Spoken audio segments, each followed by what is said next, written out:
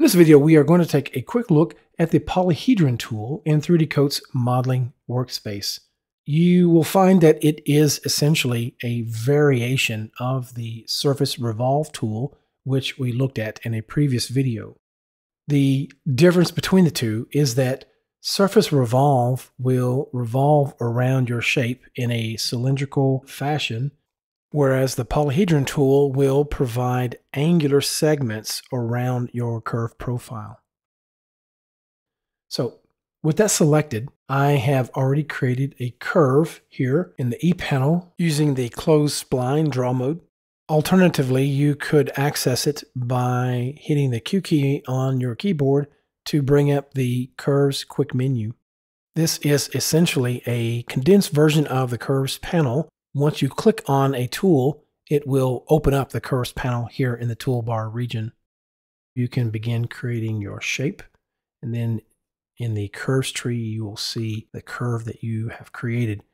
Once you're done, you can just hide the curve if you like.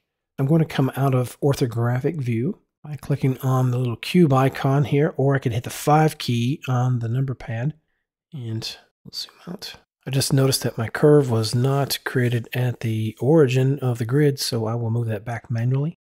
To do that, I'll click on the first icon, which is the segment edit mode.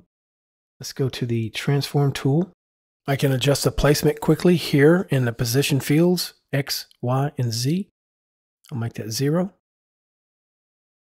I can also hide these axis handles. I don't need those at the moment. I can hit the escape key to drop the transform gizmo. Now I can select the curve either from this list menu, or I could use the pick icon here and pick it from the viewport. Once we pick their curve, we can immediately see a preview. From here, we can select which axis we want it to be projected along. I'll go back to the Y axis, and then I can choose how many sides or segments that I want. So let's go with 8. We can have it cap the top or the bottom by checking or unchecking those. And we can also increase the number of edge rings or edge loops.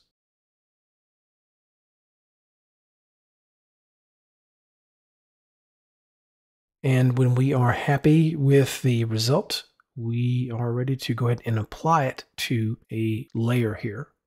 So by default, you'll have polygroup 1, but let's go ahead and create another blank one. And let's say you have a number of other different layers. Whichever one you have selected, that's where it's going to be applied to. So I'll choose Apply Mesh, and we have our result. And it's just that simple. And that's going to conclude this quick look at the Polyhedron tool in 3D Coat's modeling workspace. Thank you for watching, and we will see you next time.